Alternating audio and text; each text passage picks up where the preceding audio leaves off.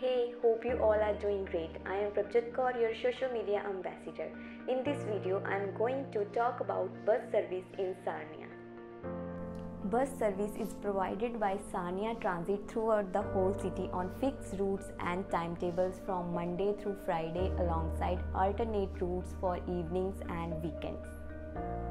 Your Sarnia Transit Smart Card makes your travel easy. You can pick up your smart card from the college or from stores in Sarnia, but you will need to upload it afterward.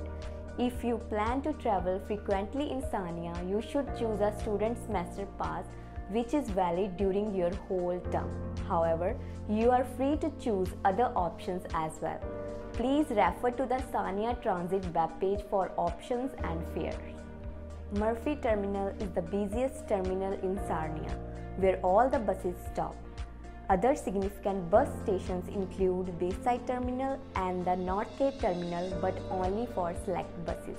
But don't worry, you can get a transfer from one bus to another bus very easily. There are few things that you should keep in mind to make your travel easy. First, download the Sarnia Transit app on your phone to know about the routes, specific time and updated schedules. Second, when you're boarding a bus, all you need to do is tell the driver the bus number to which you wish to transfer if necessary. Third, you must press the button or yellow wire to stop the bus.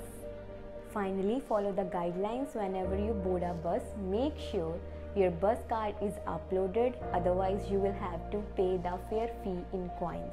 The bus only take exact change. In case of emergencies, always keep coins with you.